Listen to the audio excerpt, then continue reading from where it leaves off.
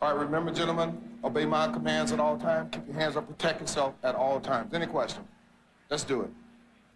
Let's do it indeed. Tomasz Kucharzewski and Glaube Feitosa. Unlike that other semifinal, Mike, where both fighters were injured coming into the semifinal fight, both of these fighters were first-round knockout winners. You expect fresh, strong, uninjured fighters here to go in this other semifinal. Yeah, they both only have about a minute of fighting under their belt so far tonight. So this is, in reality, their first bouts of the evening almost. Big knockouts in their first-round fights. And we already see Kucharzewski going after Feitosa with that big right hand. Could be it. That could be it. Cecil Peoples jumps in to give the count to Glaube Feitosa.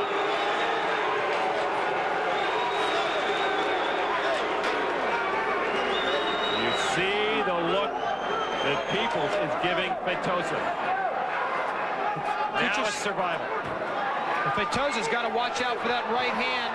Surprisingly strong punches by Kucharzewski. Oh, if Peoples doesn't step in soon, Kucharzewski's going to hurt him.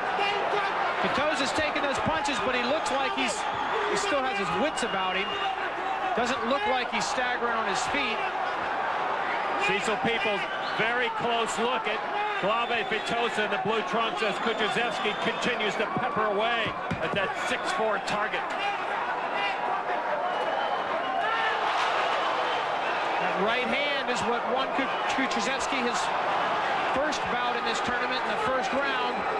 The knees buckled on Feitosa right there with that right hand, and Cecil Peoples steps in again.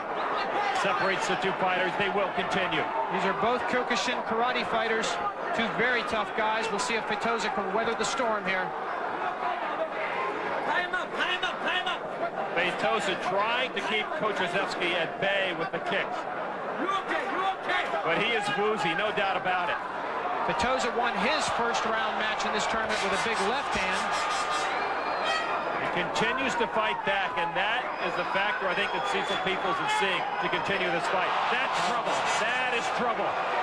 That's it. That is it. Cecil Peoples calling this fight. Says Feitosa cannot take any more punishment from Kucharzewski. Tomasz Kucharzewski, one of the best tournament fighters in the world, finishes the first and second round of this K1 tournament with opening round knockouts. He is going to be one tough cookie to handle for Andre Dudko in the final. Relentless pummeling by Kucharzewski. That's the final right hand that prompted referee Cecil Peoples to step in between and call this match as over. Ladies and gentlemen, referee Cecil Peoples calls this fight to a halt. The official time, 2 minutes and 3 seconds of the very first round. He now advances to the final K1 Grand Prix USA Tournament 2000 round from Windsor, Ontario, Canada, Tomasz Kucharzewski.